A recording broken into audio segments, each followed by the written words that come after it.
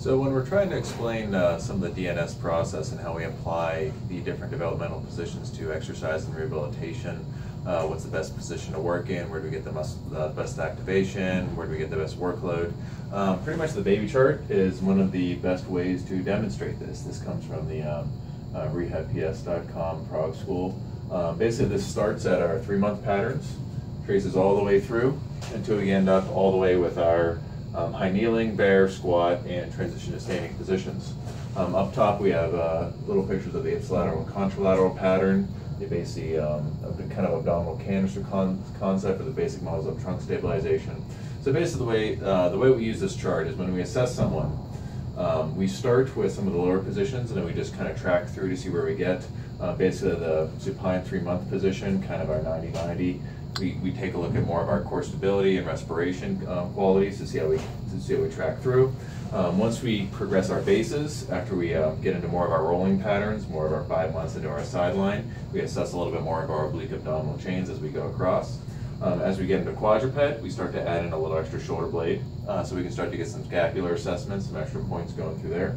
And then as we start raising onto elbow, then onto hand, then transition into our higher positions, our quadruped, or our tripod rather, our bear, kind of quadruped variations, going to our high kneeling, squat, and standing. We keep watching to see like how do we add layers. So if we're in our 5-month position sideline, more of our rolling pattern type thing, we're supporting like more on hip and shoulder. From there we progress on to more of like hip and elbow. From there, hip to hand. Then see, can we flip across into more of like an on all fours or on all threes position.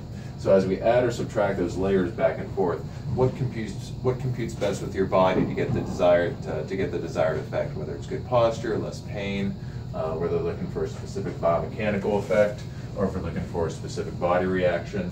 And kind of this gives some take-home message even to some of like, sometimes they say if the FMS like train the squat last, like squats all the way down here.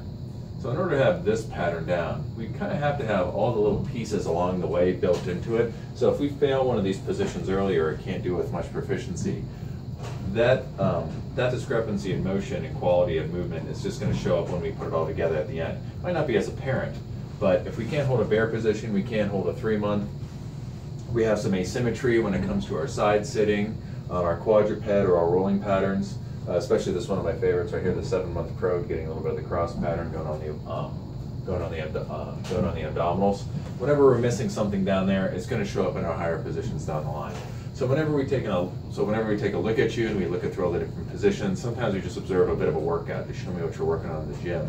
I correlate to some of these and say, where do I need to start you? Do I need to advance you to a higher position? Do I need to regress you down? Do we need to start somewhere in the middle? Do we have to focus on more ipsilateral pattern, which is more of our supine to rolling type things?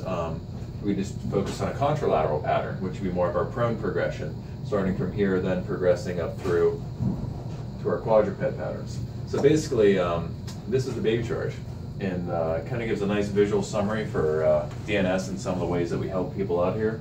So feel free to take a gander through the website, rehabps.com. This guy's available. I have a lot of parents just taking pictures of it as a quick resource for their kids to see how they're moving along.